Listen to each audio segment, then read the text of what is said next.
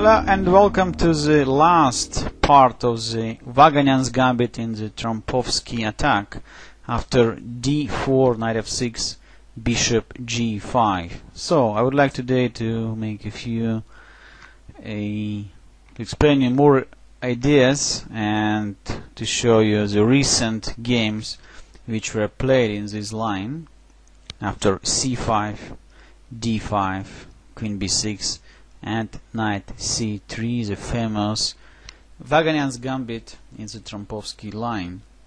So in 2004 it was played not only the game between Nakamura and Newburn, but also Newburn tried to play this once again against Brusen in the Qxb2 tournament. And here, after knight c3, so black is playing queen takes b2, bishop d2, queen b6. So all this already well known. We analyzed for 2 lectures already the same line. So now white is playing in the center e4 and e5. So today, according to the theory, this move is necessary. Otherwise, white just simply plays f4 and followed by e5 with a crucial attack in the center.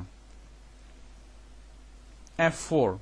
So white, of course, would like to attack black's position, force to play d6, knight f3, and knight bd7.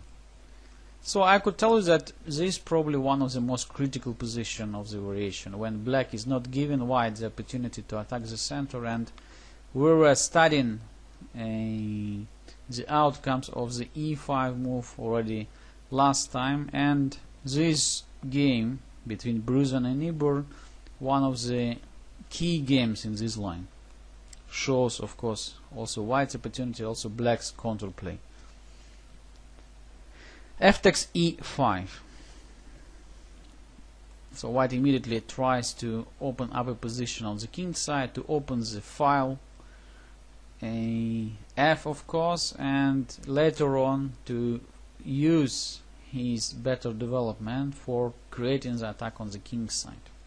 Now black has an interesting choice. First of all, d takes e5, the move which considered as the main line. However, knight takes e5 some players recommend, because black is having less space and also material advantage, so maybe it's a good idea to exchange some pieces. However, after knight takes e5, d takes e5, rook b1,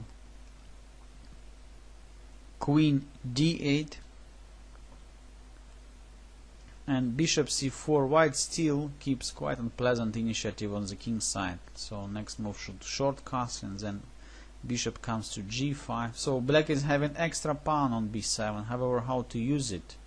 So before playing for I would say for counter attack, so black has to stop a lot of white's active options to create the strong pressure on the king side. For instance, after bishop d6, for let's say short castling, white immediately could play bishop g5, and this almost forced black to play bishop e7. Then in some moment white can even threat to play d6, let's say after queen f3,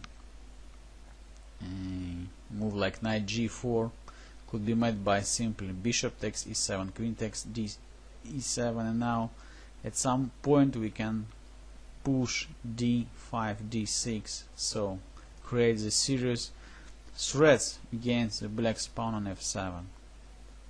For instance, white can play rook to d1, and now how to stop d6? Queen d6 doesn't help much after knight b5, and later on d6 is coming, and white's passed pawn is extremely dangerous. So material here doesn't matter much. So white's pieces are dominating on the board. In the original game, black decided to recapture with a pawn, and